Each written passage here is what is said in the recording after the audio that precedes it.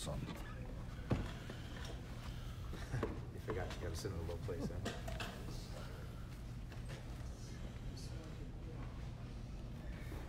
All right, we're going to take a look this morning at just one verse of Midrash Eicha, try to understand it, and a little bit of first a level of Pshat, a level of Drush, we'll learn a little Midrash, and then we'll see what it means up Chassidus. The third pasuk, the third verse of Midrash Eicha. The third pasuk of the first chapter. So in general, Midrash Eicha for the most part follows the Aleph Beis, letters of the Aleph Beis. So Aleph Beis, now we're up to Gimel. Yirmiyahu says, Golsa Yehuda me'oni. Yehuda went into exile out of poverty or affliction. Umirei v'aveda hiyashva b'goyim.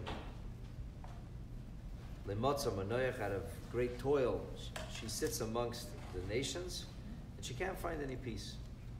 Kol redefel hisigua, all those who pursued her were able to reach her, bein hamitzarim.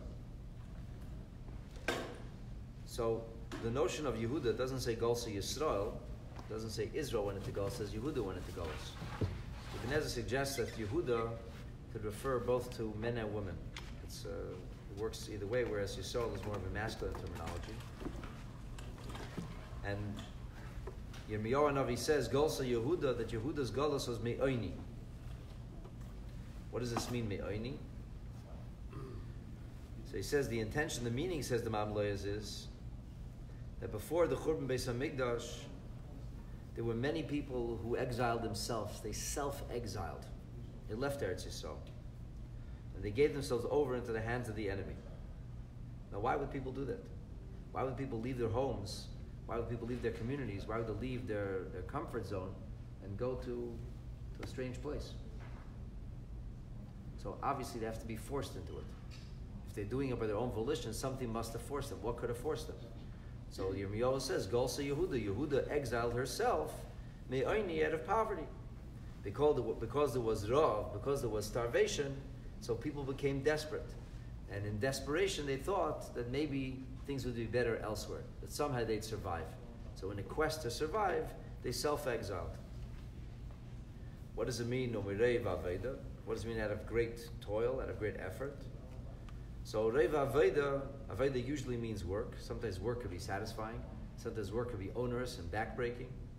But here, it's an overarching term for tzaris, for difficulties and for sorrowful events that took place in the city. So the municipality where the Jewish people were, say Yerushalayim, was under such intense pressure in so many ways, and so many bad things were happening, that people just wanted to be away from Yerushalayim, and therefore they self-exiled. Another way of understanding this is Golsa Yehuda Me'oini is also with this emphasis of self-exile, or us being the cause of our own problems. So Me'oini seems to indicate out of our own poverty, out of our own desperation. And therefore another way of understanding this is that here we allude to the fact that Yehuda did not listen to Koil HaTeichacha. Yehuda did not listen to the voice of rebuke of Yirmiyahu, both of Yirmiyahu HaNavi and as well as Yecheskel HaNavi. Shenibu Aleha, that they all said prophecy, that we would go into Galus, Yehuda would go into Galus in the same way that Aseres HaShvatim went in. So Aseres HaShvatim, we're talking about something that they didn't see. There was no actual example of it. People say you have to learn from history. There was no Gullus before. The real concept of the real Gullus last time was Mitzrayim. It was 1,000 years earlier. Nobody could relate to what happened 1,000 years ago. Once upon a time, Jewish people were in Gullus. And even then, they were in exile. There was no nation. A nation had never gone into exile. It was a family that was displaced. And they went into Mitzrayim in great honor. It wasn't a Gullus thing per se. But now that Aseres HaShvatim, which was the majority, almost 80% of the Jewish people, had been exiled and sent away, and their lands were desolate. So we had already, unfortunately, a very, very prominent precedent we could see this is the real deal. We saw a nation of Jewish people who were exiled. So really, there's no excuse. We should have learned. We could have learned. We could have understood that if the Nevi'im say that just as they went into Golus, you would go into Golus, that we should have understood this was going to happen. And this Golus was far more difficult than the Golus of Aseres HaShvatim. And the reason is that when Aseres HaShvatim went into Golus, they were not scattered. They went as a nation. They came in unison. And they were, as the Ma'am Loyas calls it, Am Levadad Yishken. The nation of Israel went, maybe in several groups, but the groups that they went in were very, very large and populous, and they lived together. Loikein Yehuda. But this is not the kind of Golus that Yehuda experienced. Shenispazra ben Agoyim, that we were scattered throughout all the nations. And this is the meaning of He Yoshva Bagoyim. She settled amongst the nations, Loi Matzah Manoach, but did not find any peace or any respite. Why is this? Because between narrow straits, all of those who pursued her reached her. And here, the Ma'amlaya suggests that this is the mashal that the Gemara talks about, the Rabbi Yeshua, that we were kechivsa ktana, like a small sheep that was mukefa ze'evim, that was surrounded by hungry wolves on all sides. And furthermore, this speaks not only of the past, not only of the Golus of yesteryear, not only of Yehuda who went into Golus, but this also presages the Golias Yisrael b'meshech hadeiros, the Golus of the Jewish people in the future generations. That as long as as long as there was people who were wealthy and Jewish people had a contribution to make, so they were able to allow them to remain amongst them. They had something from the Jews. They were getting money out of them. They were getting a tax out of them. But when financial success eluded them and they became impoverished, then Oz Higlaisam. And then the meaning is like this.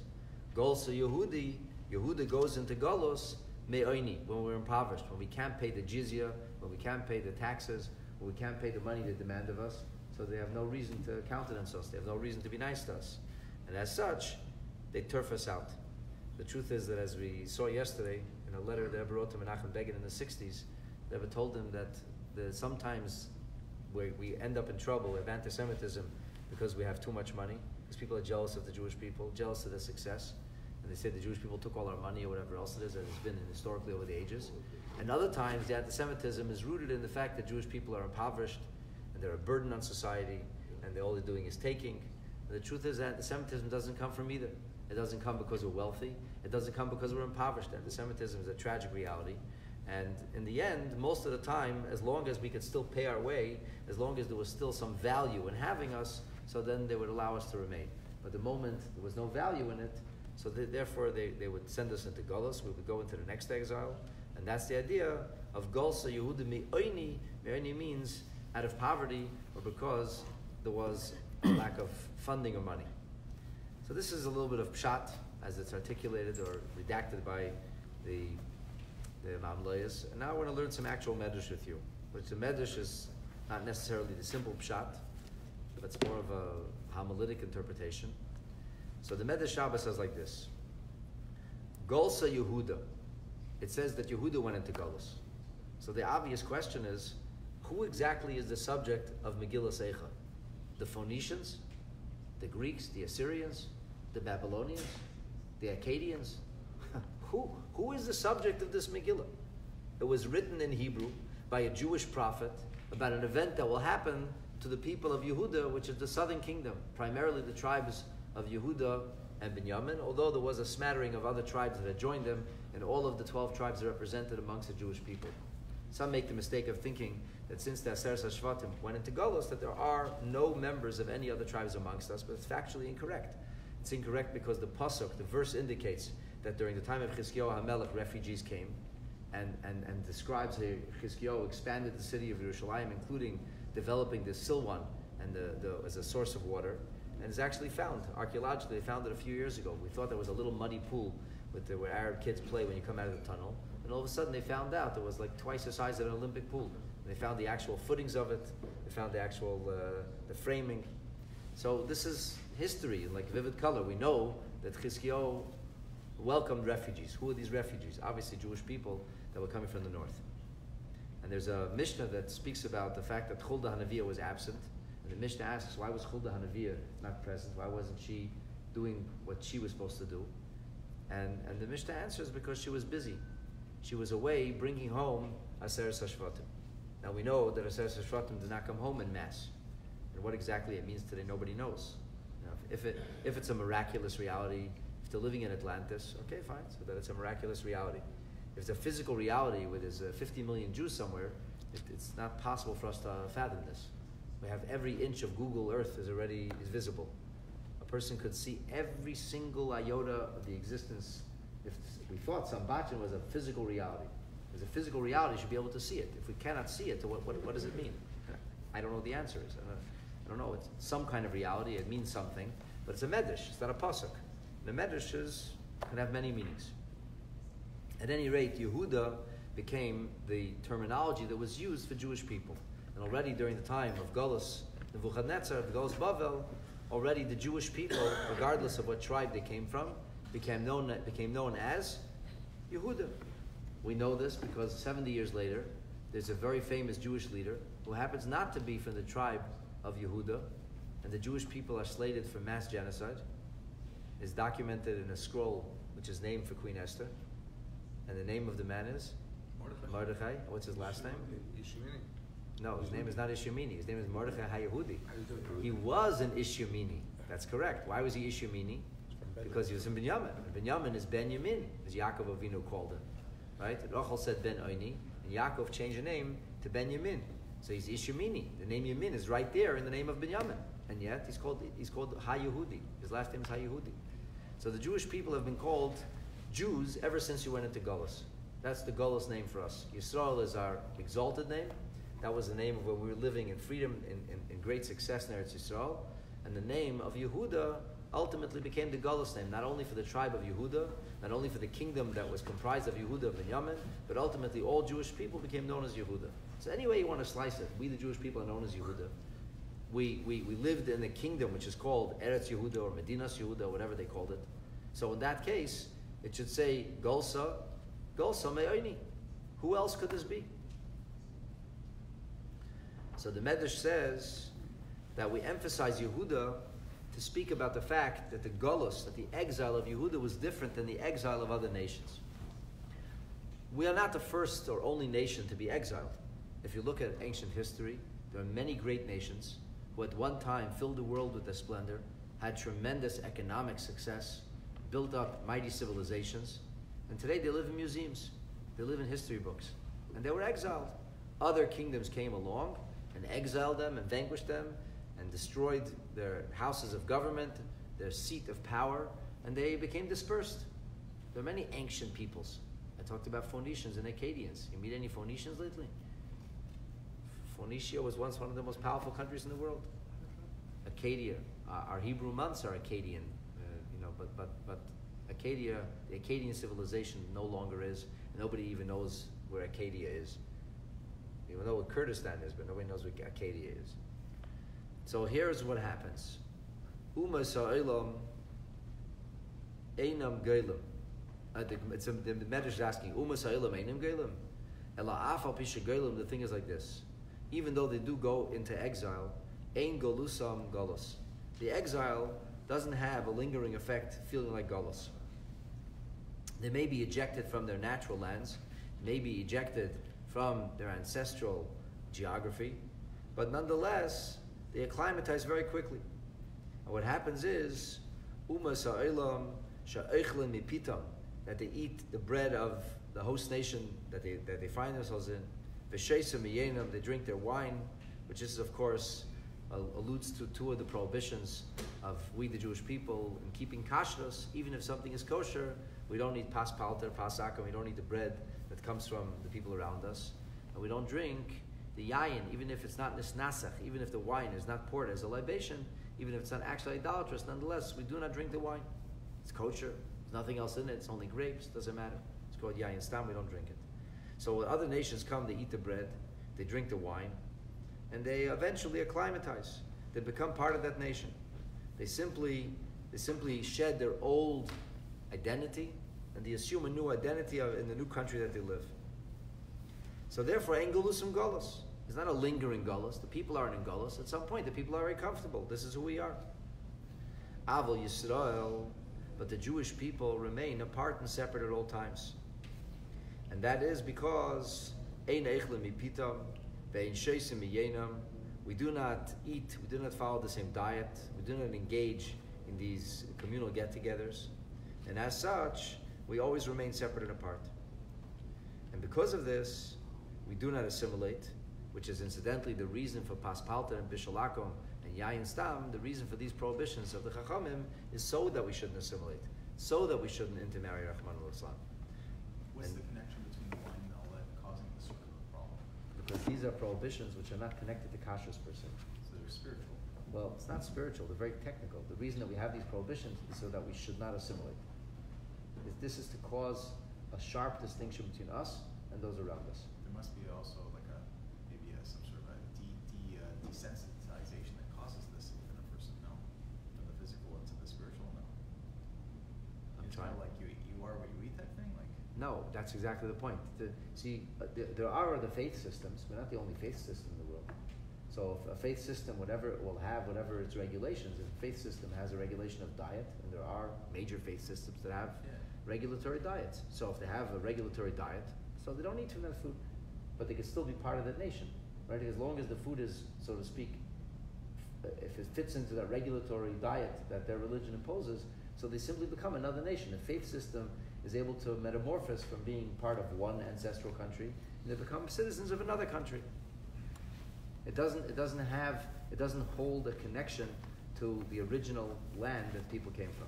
Like the notion of galut, of exile, on a very literal level, is to become detached from geography. That's literally what it means. Golsa Yehudi means we got exiled from the land of Israel. So no other nation has ever come back. You know, like when the United Nations was having deliberations. So one of the things they said is, so what will happen now if ancient countries, ancient nations start coming back and claiming ancestral homelands? Are we going to start to carve up the globe again? So what did they come? What was the end of their deliberation? There's no other nation like this. There is no other ancestral nation. There are no Akkadians coming back to take Acadia. There are no Phoenicians coming back to take Lebanon. There are no ancient nations. Why are there no ancient nations? There are ancient faith systems. There are people who are following religions, be it for 13 centuries or 2,000 centuries or longer, because they're not indigenous insofar as the land is concerned. We are the only faith system that remained, kept a connection to not only as an indigenous people, but to an indigenous land. Eretz Yisrael, that's our homeland. And no matter where we went, and no matter what happened to us, we didn't forget Eretz Yisrael, we didn't forget Yerushalayim. And because of this, we were ever exiled. And people would say to us, this is not really your place. And they weren't wrong. They weren't wrong. Where really is the place of a Yid? The place of a Yid is Eretz Yisrael. There's a cute article I once read, I don't remember who it's from. A fellow was walking to services Friday night to Kabbalah Shabbos at the Kotel. And they're walking through the portion, it's called the Arab Quarter. And there was an Arab shopkeeper sitting out in front of his store watching these Jews who are dressed in Shabbat clothes going to the Kotel. And this Jew sees from a distance. He's asking each person, where are you from? And the guy goes, where are you from? I'm from Wisconsin. Ah, I'm from Jerusalem. He asks the next guy, where are you from? From Paris. I am from Jerusalem. He asks the next guy, where I am from. And then this guy comes by. I don't know where he was from, New York or Miami. He said, where are you from? And the guy turns around. He says, Jerusalem. We left 2,000 years ago, but we're back. So we're the only ones who remain perpetually in exile. And whatever a Yid is, we say we're still in Gullus. And Gullus means that we're not in our natural place, and we're in Gullus. And the question is, how could that be? And the Midrash is saying to us that the reason it says Golsa Yehuda is because Yehuda is the only nation, a Jew is the only person that will always be in exile as long as he's away from Eretz Yisrael. And the Midrash says further. So first of all, we have details not of a faith system per se. This is not of what's kosher or not kosher. On the contrary, it's not about kosher or not kosher. It's about regulations that were made to separate and make us apart. The Midrash says further now, Umas ha'olam shehein mahalchin be'iskaptiyos shelahem. Nations of the world, they adopt the conventions. So this refers to footwear, it refers to attire, it refers to wardrobe. That's called the ispatkiya shelahem. Engelusum galus, they're not identifiable, they don't look different. Aval Yisrael, sheheim mahalchin yechefin, the Jewish people who walked barefoot. Now, of course, this could be some kind of allusion to Tisha B'av also, where we don't wear leather footwear. But the bottom line is that in as much as we look like everybody else, a frum yid, a yid who keeps himself connected to Torah mitzvahs is still identifiable. And it's not to say that the clothing that I wear is so Jewish. I mean, like I'm an identifiable Jew, but so I'm wearing an Italian suit. I wear an Italian hat. My hat's called Borstino. It's made in Italy. My suit, I got in Tom's Place. I think it's Italian also. I'm wearing sneakers now, but they're like North American sneakers, right? But somehow I'm very identifiable. It's like nobody wonders who. We always look. We stick out. We look different. People just know who we are, and this is again not something which is a religious obligation. It doesn't say a yid has to dress this way or that way. You could wear a cap or a hat. It's not the point. The point is somehow that we became identifiable at all times. It's not even a religious thing per se. It's not a religious observance, a ritual thing. And nonetheless, we always, and as such, because of that, we remain perpetually in Golus. The Midrash then queries, what does it mean mi'oini? What does it mean that we went into Golus out of poverty? And the Midrash says like this, Al sha'achlu chametz b'Pesach, that the reason we went into Golus is because we abandoned Hashem. And he says we ate chametz on Pesach. As it says, Le'seichlo alav chametz. The pasuk says you shall not eat chametz shivas yamim for 7 days. Teichel alav matzah, you have to eat matzah. And the Torah specifically calls it lechem oini. So Golsa Yehuda, the Midrash says, what was the cause of our Golus? Me'oini, because we were eating chametz, because we weren't eating matzah. Of course, we could connect this to the idea that matzah is michla de mehemenusa. The matzah is the bread of faith. The faith that a yid has, that in the end, the survival is not by the largesse or favor of the nations around us, or what anybody does for us, but rather we survive by virtue of the chesed of HaKadosh Baruch Hu, and that we survive by our faith. There's a famous Rishima manuscript from the Rebbe, where he talks about the fact that it says that when Og came to Avram Avinu to tell him about Lot, it says that Avram Avinu was eating matzah. And because of matzah is a uga, that's why the Midrash says he's called Og. Og is connected to uga. So obvious question is, okay, so he happened to be eating matzah. What if he was eating something else? What if he was having roast beef? So then Og's name would be roast beef? Like, what does that have to do with anything? It's like making a tiny detail into the narrative, into the focal point of the story. The Rebbe explained that Og was certain that Avraham Avinu would follow his advice. Why? Because he said if he's eating matzah, Og understood that matzah is bread of faith, even though there was no Golus Mitzrayim yet and no Gulu Mitzrayim, but matzah is michel de memenusa. And Og somehow had this perception that Avram, in doing so, was expressing faith. And he said, if he's eating matzah, which is faith, then he'll have faith. But Og laughed. He said, this faith is ridiculous. He's not going to, how's he going to survive? On faith? It's a mighty army. He's going to be destroyed. But in the end, matzah represents faith. So when we began faithlessness to Hashem, and when we ate chametz on Pesach, that caused that we should end up being in this situation of Oini. The Midrash Eicha goes through a whole slew of examples of Oini, of oppressing poor people, of not giving tzedakah properly, of not giving loans, or of being loan sharks and taking money, and says all of that boils down to Oini. And this is the concept of Golsa Yehuda Me'oini. And the Midrash finishes with the following idea. When the Jewish people made the golden calf, so Moshe Rabbeinu came down from the mountain. And who was waiting for him when he came down from the mountain? Yehoshua was waiting. And Yehoshua had no clue of what was going on in the camp, because everybody was away in the camp. And he was at the foot of the mountain where he didn't move. Le'zaz, he didn't mush. Le'zaz, le'mush, he didn't move. He stayed right there. From the last moment he saw Moshe Rabbeinu, he waited to Moshe Rabbeinu's return. And Yehoshua says to Moshe Rabbeinu, there's a sound of revelry. It's the sound of victors, the sound of being vanquished. There's an attack. There's a battle. And Moshe Rabbeinu says, no, this is not the sound of the weak being vanquished. It's not the sound of victors were exulting over their success. This is Kol Anois Anochi Shomea, which Rashi explains is the idea of blasphemy. Moshe said this is a revelry that is blasphemous.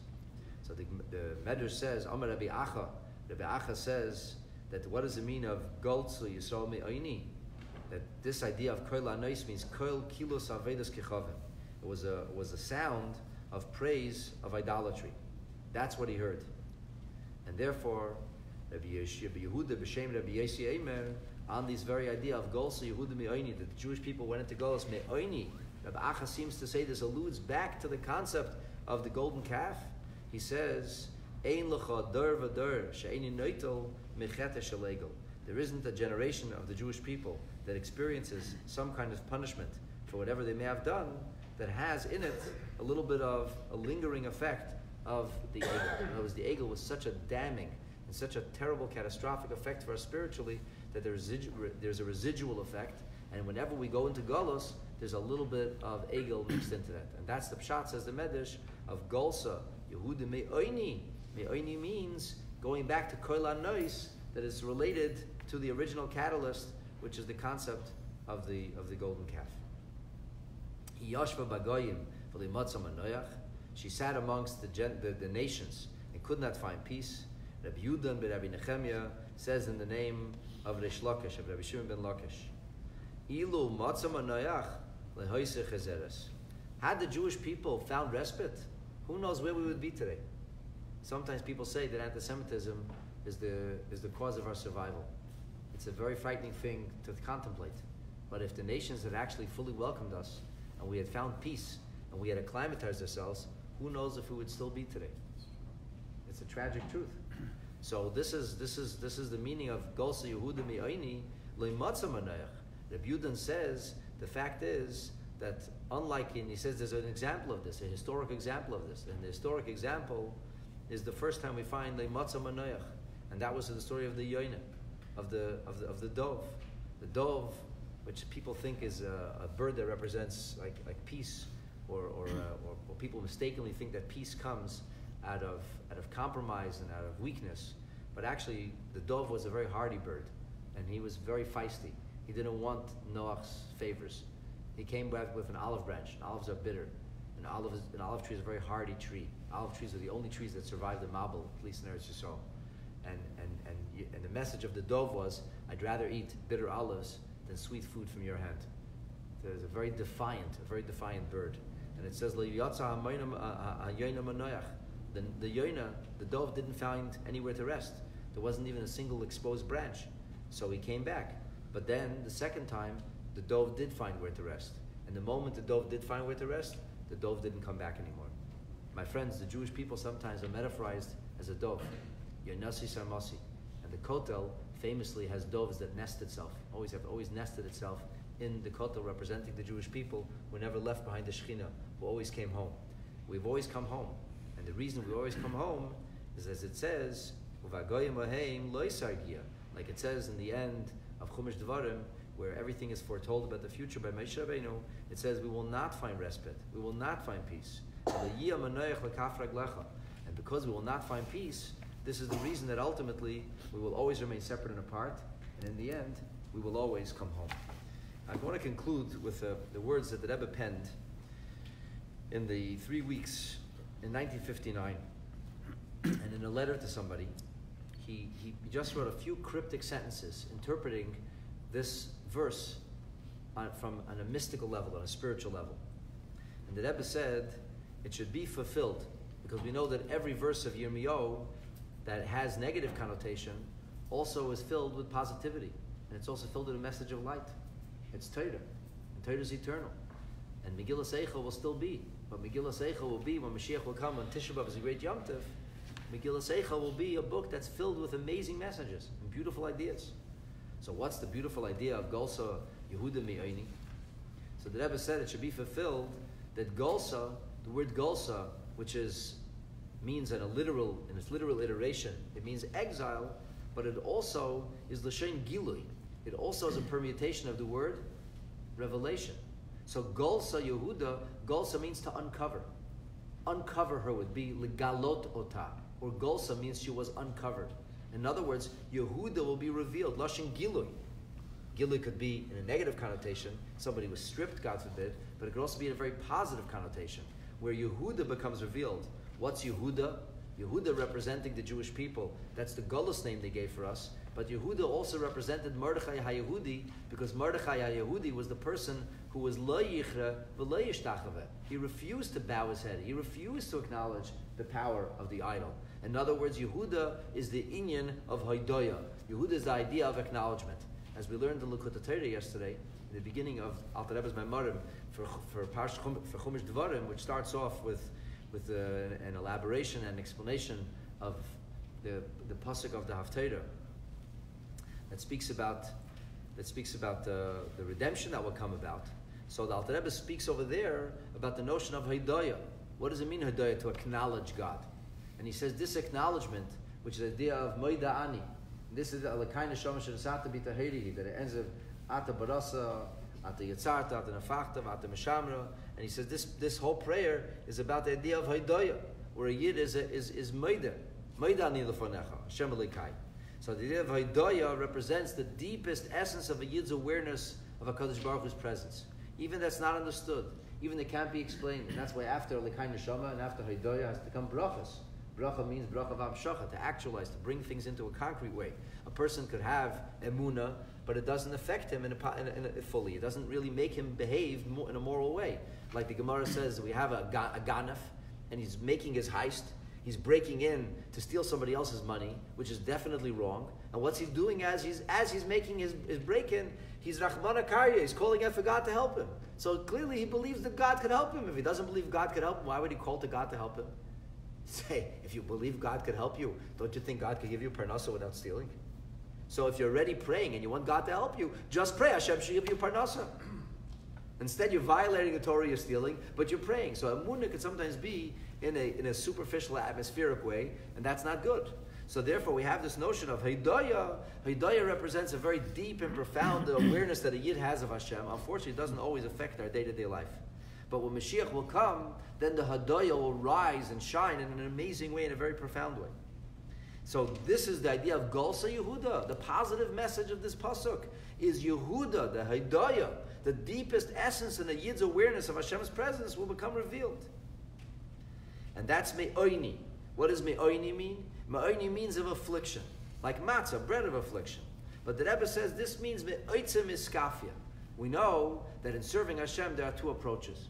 One is to crush and subdue the negative forces, starting with our own Yetzer Hara, with our own klipa, with the dark side that every one of us has, the dark side that says, eat what you shouldn't eat, go where you shouldn't go, look what you shouldn't look at, and so on and so forth. Say what you shouldn't say, all the things that a person could do. Unfortunately, we have a whole bunch of Avedas, 365 arenas of things that we could do, and many of them, the Yetzer Hara is actively engaged and involved in trying to get us to violate. So how does a Yid overcome that? The answer is, he crushes that, he restrains himself, he crushes that desire. He refuses to give in to it. That's called iskafia. That's called when you break yourself. Of course, there's a higher level, and that's ishapcha, when you're able to transform things, you're able to use the mundane and the ordinary in a positive way, able to channel and harness it for Avodas Hashem. But oini, or deprivation, or the idea of pain, this comes when a Yid is engaged in iskafia. What enables us to reveal Hodoya? What enables us the deepest, most profound essence of a Yid to be revealed? The answer is Me'oini. It's out of those challenges. So instead of simply saying that we exist because of anti-Semitism, or because people refuse to accept us, that's why we're forced to build and identify ourselves, defining ourselves ultimately dialectically, which is ridiculous. We shouldn't define ourselves by anti-Semites. We have to define ourselves by who we are. But there is an element of when there's oini, when there's persecution, when a Yid is under the most difficult circumstances, this brings forth the most profound level of commitment and love to Hashem. Like it says in Chassidus about the idea of the Jewish people being metaphorized as olives. And when you crush the olive, that's when the oil, that's when the source of light and the energy comes forth. And why is this? Ki hi yashva b'goyim, because she sat amongst the nations. And therefore, there was great challenges. Much greater challenges than we ever experienced before. Golus comes in many flavors. Golus comes in many, many colors, in many shapes and sizes. But the Hatzad HaShava Shebeneim, the common denominator of all the Goliaths, when they hated us, or when they loved us, is always that it provided enormous challenges for us, always. And therefore, Leimatza means we did not find the concept of peace. We didn't make peace with the situation, but instead of sitting back, relaxing, and enjoying, we worked hard at overcoming these circumstances. This as the secret of our success. And therefore we say, Kol Reidafel Hisigua. As a result of these efforts, as a result of this commitment, as a result of this devotion, in the end, all those who pursue her will reach her. Who is the pursuing? Who pursues a Yid? So David HaMelech says in the 23rd Psalm, Ach, toiva chesed yirdefuni. Instead of my enemies pursuing me, what should pursue me? Toiva chesed, goodness and kindness.